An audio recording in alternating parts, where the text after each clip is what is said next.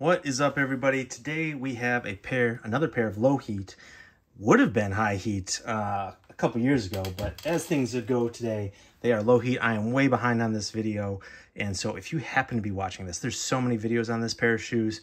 If you happen to be watching this, I really appreciate you. Thanks for messing with me. And to just switch it up from all the other videos, we'll do a little bonus unboxing. So if you don't want to see what I copped off the first week Supreme drop, just scrub ahead and yeah, skip to the unboxing. If that's what you're here for, appreciate that. So first, what I copped, I think this was week 1, 2024 spring summer drop. I copped some of these Supreme jeans, black light wash jeans. They're not like they're not tapered. They're like pseudo wide leg. They're not like true wide. They're borderline wide leg. But yeah, they run, in my opinion, maybe I'm just fat, just a teensy big, but I think I'm just fat. So just FYI. What else do we got here? In that pack, I say it came in a soft pack. I ripped open, saved you a couple seconds of me opening that. Came with some stickers in that soft pack. And then what else did I get? In this one, I feel like they've given out this mini box logo. They've done that before, so that's like a repeat logo. And then there's this sticker. I have so many Supreme stickers. It's actually, I kind of have a nice collection. Recent era stuff, not old school Supreme stuff. I'm just like all the modern day hype beasts. I wasn't really into Supreme. Like in my defense, I'm a boomer, so like. Trust me, I was around and living when Supreme got started. I just was like, it's more into the CCS Supreme stuff. I'm not Supreme stuff, skate stuff. So that's, you know, yeah. Also, I got this little keychain clip. That's cool. What is this? No, a carabiner. I got the gold one. So that's dope. Is that, yeah. Delta carabiner. That's cool. If you, in the comments, if you know how this functions, let me know. Brass made. That's cool. Anyways, little carabiner clip. I'll put my keys on that maybe. Or, I don't know what I'm going to do with it, but I'm going to use it. I'm not going to just save it, so.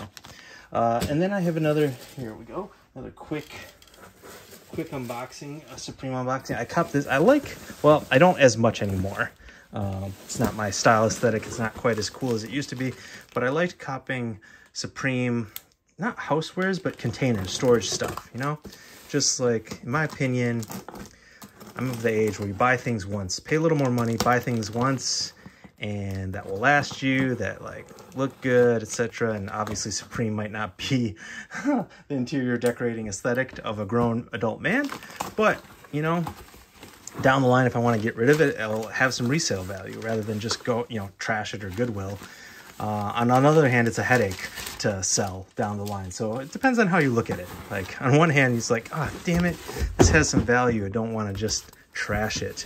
But again, sometimes like I look at all this junk, you know, people have, I have, and it's just like it's just cheaply made, and it just goes to, you know, just gets given away, tossed, goes to a landfill. And so sometimes I like spend a little bit more money on this stuff, even though you can get it cheaper, because it maintains some value. So I don't know, my 2 cents on that. So what do we got here? We got the Mac tote tray, Mac Tools tote tray. And I think, what was the upcharge on this? I think you could get these for what, 50 bucks, and or a little 60 bucks, and they charged, I think, 100% markup on this. I think it was like 100. And I think you can get these in general for like 55, 60. So quite the markup. But this is a sturdy tool chest. Now you might ask, oh, do you have a lot of tools? Do you do home repair? Are you handy? No, not at all. Definitely not. But when I do get, you know, some tools, I can throw it in this thing, and this will look cooler than your neighbor's Mac Tools. Mac toolbox, right? Or it will look more ridiculous. I don't know. Yeah, your neighbor's gonna be super jealous of me because they just have the one for the regular folk, and I have the hype one. I'm gonna be stunting on them in my garage. Okay, yeah. I just like containers in crap that's, you know, either well-made, looks dope, cool brand, whatever. And this, or, you know, in this case, a collab. You can't even buy a normal toolbox if you're hype beast. It has to be a collab. I'm a sad, sad little man, I know. Don't comment.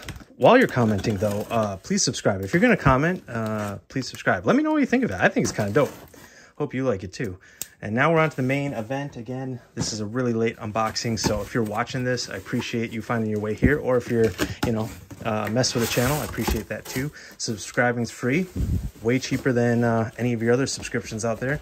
So I would appreciate it if you did it. So here we go. As pointed out in a lot of other videos, I'm going to go over the details. Like, it's more I'm going to give my take on it. For if you want details, go to any of the other videos out there. I especially suggest, like, Fomer Simpson's one was pretty good, or the Wear Testers, Chris, aka Nightwing, his was pretty good. This is a flip on the usual Jordan 4 box. Usually this cement prints on the bottom, and the black is on the top. Here we got an example right here. One sec. Incoming. Here's the black and red cement 4s from a few years ago, the 2019 pair. That's the box. They just flipped it. And what are they calling these? So we're calling these the Air Jordan 4 Retros in black fire red cement gray. But they are of the reimagined line of Jordan. Let's see here. We got the speckled cement paper. And let's see these in hand now. Okay. I was really, really curious to get these in hand because I am not an all black leather upper shoe guy. And I wanted to see, like, because this is a classic model, right? And I like the 2019 pair, but that was nubuck, synthetic nubuck, and it had that matte feel, and it wasn't this shiny, glossy, well, I don't know if it's glossy, but it wasn't a, you know, a shiny black leather finished with a finish on it. And I like those, but I'm just not a fan of all black leather shoes. You watch any of my other videos with that in them, like, I always have to pause. I returned the Cold Wall Air Max Pluses. I got the Supreme Air Force Ones, but I haven't even worn them yet. I returned the Mystic Navy and Black Air Jordan 1 Lows. I am just not, I don't know, just to me, the all black leather just reminds me of my grandfather. And even though he was a great guy, his fits, you know, he dressed like a grandfather from the northern Midwest. I didn't like him for his fits. I liked him because he was a cool guy. And so this just reminds me of a Walmart shoe. Not this specifically, but all black leather uppers. So I really wanted to get this in hand because I knew these would be popular. And you know what? I'm going to stick, just to prove I am not a hype beast. I'm sticking to my guns, and like, I like the heritage behind this model. I like the Air Jordan 4 in general. I'm wearing a pair right now, my Union Desert Moss ones, collabs. But this, I don't know, part of it too is I feel like the all black shoe makes my foot look huge. I already got a big foot, and like, this is a beefy boy. I don't know, we'll try these on quick, and I'll get them on foot, and we'll see. But yeah, now really quick, I'll point out, I'm not going to do this because there's a lot of other videos out there that do this, so I'm not going to like belabor the points, but I will pull out the 2019 pair. Now, some people say, like me, for instance, I prefer the ones that look, key point here, that look like the original better. Look. Now, I know in a lot of ways they aren't similar to the original. I know, for example, apparently this has closer to the shape, etc. of the original. There's a lot of things about this one that are closer to the original. Also, some Instagram posts, I wish I could give them credit, points out that the original was Durabuck, and all the retros since are synthetic nubuck. So there's a like difference in the material, and that this, if you take that out of the way, this one's actually closer to the original for all these other various reasons. I don't know about that, because to me, visually, aesthetically, this one looks more like the original to me, but I'm not an expert. Like this tongue thing, this is softer, this is closer akin to the SB Jordan 4, which I have to my side. I might pull out here in a second. This is stiffer. I would love if they could just do a shoe like, you know, like a Protro. Retro all the aesthetic looks of it like the original, but update the comfort and the technology. I would love that.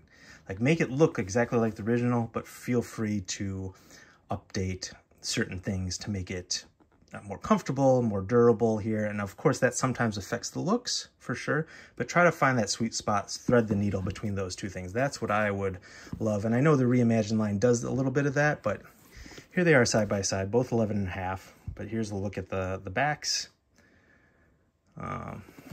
Here's a look at the uppers. They also did, I don't know if you saw, they're like switching it up a little bit on all these little details. They did the black hang tag versus the orange one on the 2019 pair. These little wings here are more flexible, just like the SB4s. These are a little bit more stiff. Oh, wait. These might be the same, actually. They're pretty much the same. I spoke too soon on that. I think they're the same. But yeah, again, I'm not going to point out every little difference. Like the upper shape, this is more scooped, you know, scooped towards the toe. This is a little bit more, you know, slanted. Here's the logos. What's wild to me is, you know, that pair where the patch was upside down sold for $17,000. That's crazy. That is absolutely insane. I don't know why anyone would do that. But yeah, so I think what I'm going to do with these is probably trade these in for the military blue 4s when they come out, if I miss on them. Now, these are in that weird area. Yeah, this definitely has the shape of the SB Jordan 4. Here, let me pull one out really quick to show you side-by-side comparison. Again, we're not going to get too much in the details, but these just seem like puffier, right? They got like more padding, and same with these. And these were designed for skating, so it's weird that, to me, it's a little weird that they did the same exact thing. I don't know if you can tell.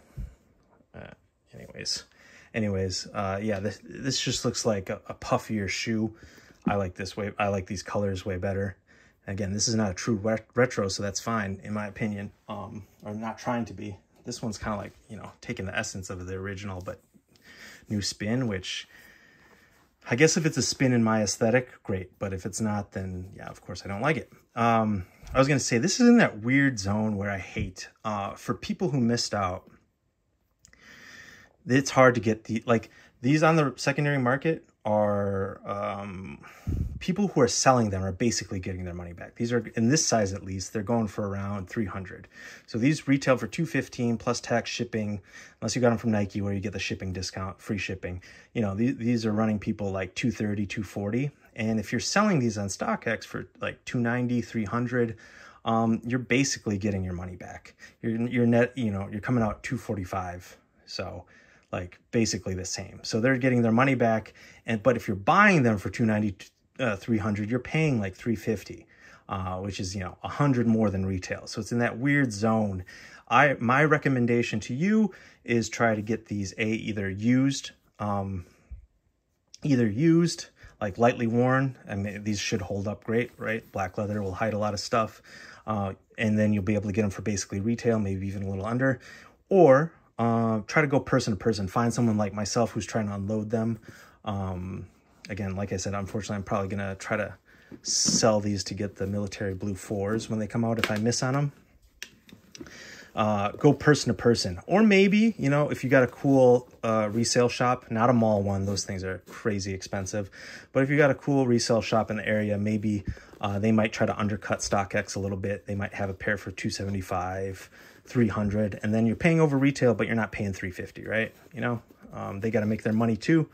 So they probably paid someone basically retail for their pair who sold them. They got their money back, and then they're probably upcharging them, you know.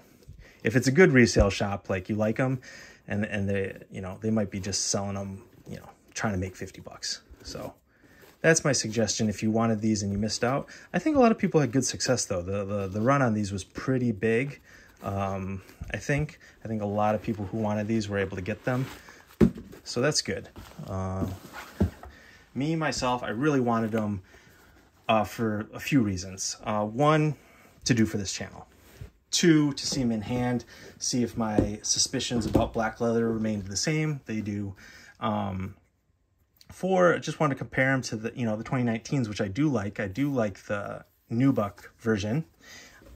You know, and B, I didn't want to miss out, of course, if these like went for 500, you know, so wanted to get them as bank for those military blues that are coming out, which I definitely want. Sizing, I would go true to size. 11.5 fits perfectly. I can feel, I'm not standing in them, but I can tell these feel perfect. I will say these probably feel a little bit more comfortable than a normal Jordan 4.